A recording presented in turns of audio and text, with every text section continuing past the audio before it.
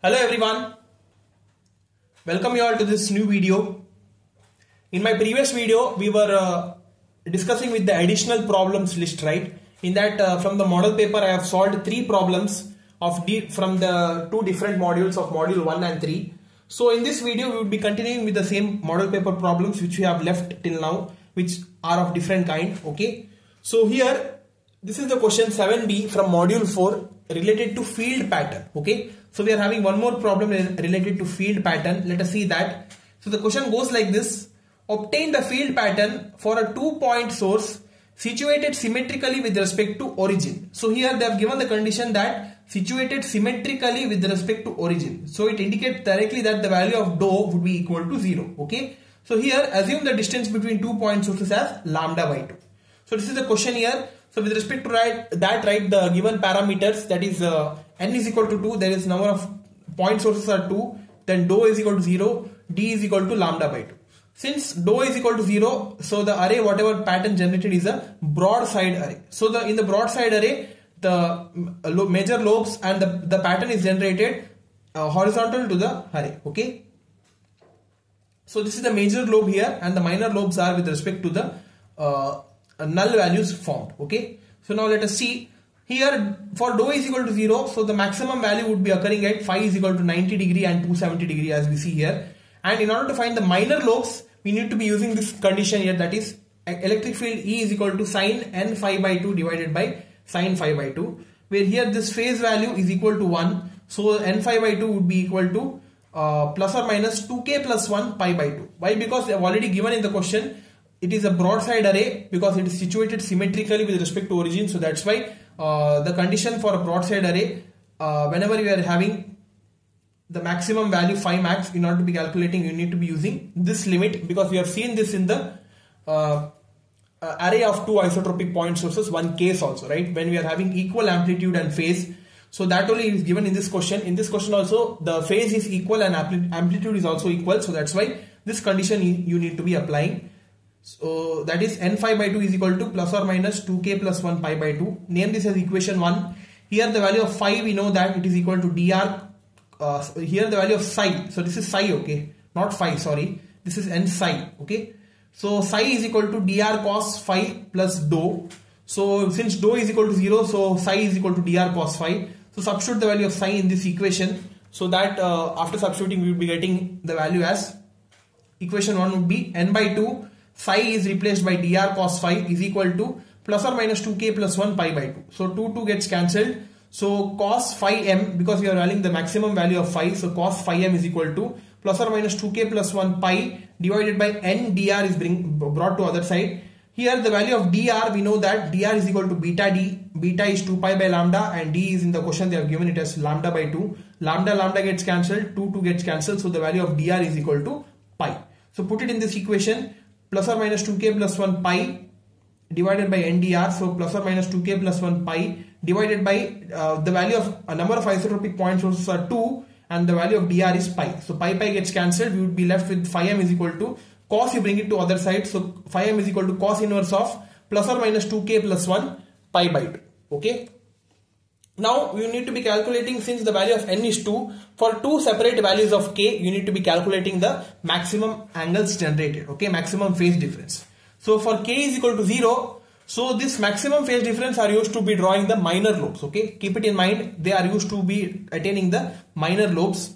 So for k is equal to 0, the value of phi m is cos inverse of plus or minus 2 into 0 plus 1 by 2.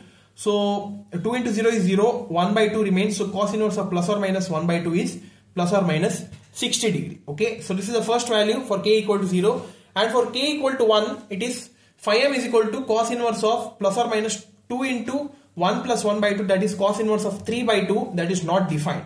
But when you draw the field pattern, you should be defining that with respect to angles, positive and negative angles generated. Okay, so how that is done I'll tell you.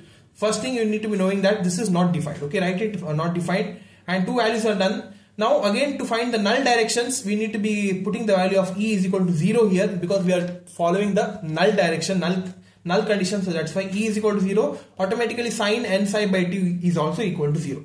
So whenever it is equal to 0, we know that the condition is given by n psi by 2 is equal to plus or minus k pi. right? That you put it here, substitute the value of psi, that is dr cos phi is equal to plus or minus k pi. So cos phi naught is equal to plus or minus 2, you bring it to other side, that is 2k pi, and ndr you bring it to other side. So cos phi naught is equal to plus or minus 2k pi divided by ndr. After that, here substitute the value of dr, that is pi, n is equal to 2, so 2 gets cancelled, pi gets cancelled, the value of phi naught is equal to cos inverse of plus or minus k. Now put this in the equation of k in order to calculate two values of k for 0 and 1. For k equal to 0, phi naught value is cos inverse of plus or minus 0, that is 90 degree, and for k is equal to 1, phi naught is equal to cos inverse of plus or minus 1, that is either 0 degree or 180 degree. So with respect to this, now field pattern can be drawn here. So for major lobe, you need to be considering the null directions whatever we have got. But you see here, null directions are all on the axis only. It belongs, it is on the axis, that is 90 and 180 degrees. So that's why whatever the minimum restriction under maximum value, here we have got 60 degree, plus or minus 60 degree. So first mark those angles, that is plus 60 degree, minus 60 degree, and opposite angle also you need to be marking in order to be drawing the other side of the major lobe, that is plus 120 degree and minus 120 degree. So with respect to that angle, you need to be drawing the major lobe with respect to null directions, and minor lobes can be drawn from the angles which we have drawn, that is plus 60, minus 60, plus 120, minus 120. Like this, the field pattern is generated for this problem. Okay. So yeah, please note it down. We'll get to the next question.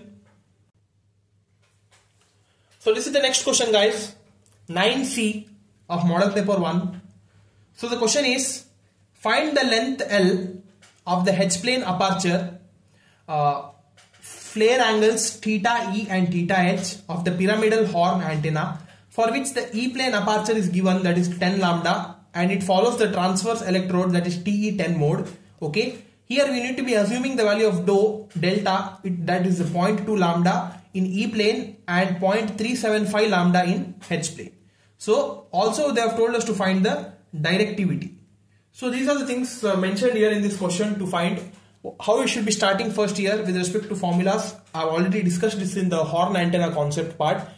That problem was not done properly, so this is the correct question here. You see here, first write the given parameters always. In order to avoid confusions, first write the given parameters. Okay, whenever you approach a problem, first thing you need to be knowing to write is the given parameters. That would be really helping you to solve the problems in a correct manner. Okay, yeah, first the given is AE. AE stands for E-plane aperture. E-plane aperture is given in the question, that is 10 lambda. AE is equal to 10 lambda, and E-plane delta value is given, that is delta E is equal to 0.2 lambda, delta H is equal to 0.375 lambda for E plane and H plane. Now we know that delta E is given by AE square by 8L. So with respect to this, the value of L can be found out, right? So now here you write the equation in terms of L, that is L is equal to AE square by 8 times delta E. So AE value is already given, that is 10 lambda. So L is equal to 10 lambda the whole square divided by 8 times delta E, that is 0.2 lambda. So 10 lambda the whole square is 100 lambda square divided by 1.6 lambda. Okay, 8 into 0.2 is 1.6. So one lambda term gets cancelled. So our answer is 100 lambda divided by 1.6, that is L is equal to 62.5 lambda. Okay, so this is the first value of L. Now this value of L using H-plane aperture, you could be solving the problem related to H-plane aperture. That is, you know that again, H-plane directivity, that is delta, is given by delta H is equal to AH square by 8L, same as the same for E-plane also. Now here in this, now AH term you write it here, and just all the terms you write it other side, that is AH is equal to square root of 8L into delta H.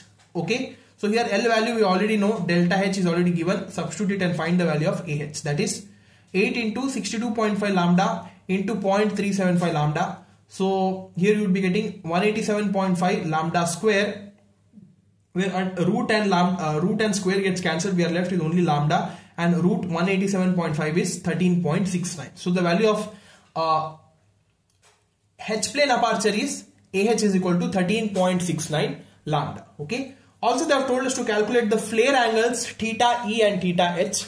So the formula for flare angle theta E is given by 2 into tan inverse of AE by 2L, and for theta H is given it is given by 2 into tan inverse of AH by 2L. Okay, direct formulas, you need to remember it and substitute the values directly. That is 2 tan inverse of AE is 10 lambda divided by 2 into 62.5 lambda. Lambda gets cancelled. Do the remaining substitution, do the simplification, and we will be getting 2 tan inverse of 0.08, that is 9.14. So this is the theta E angle.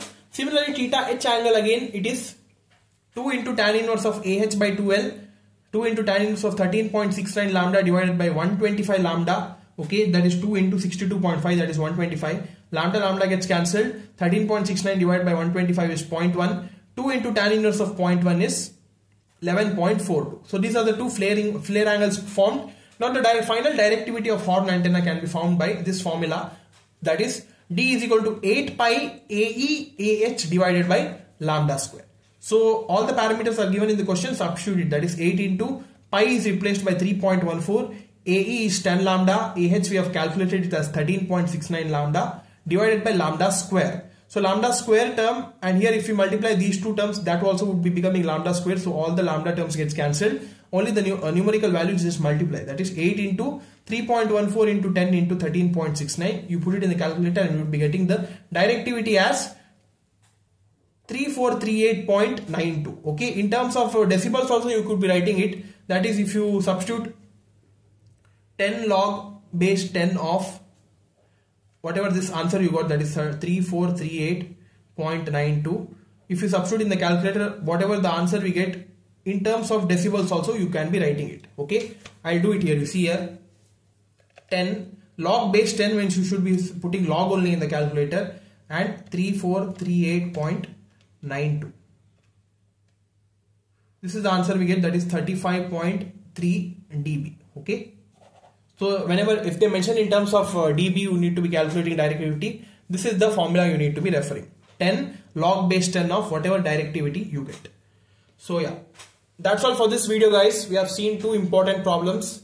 So in the next video we'll see with some more problems. Okay, so till then stay tuned and watch all of our previous videos. Okay, thank you.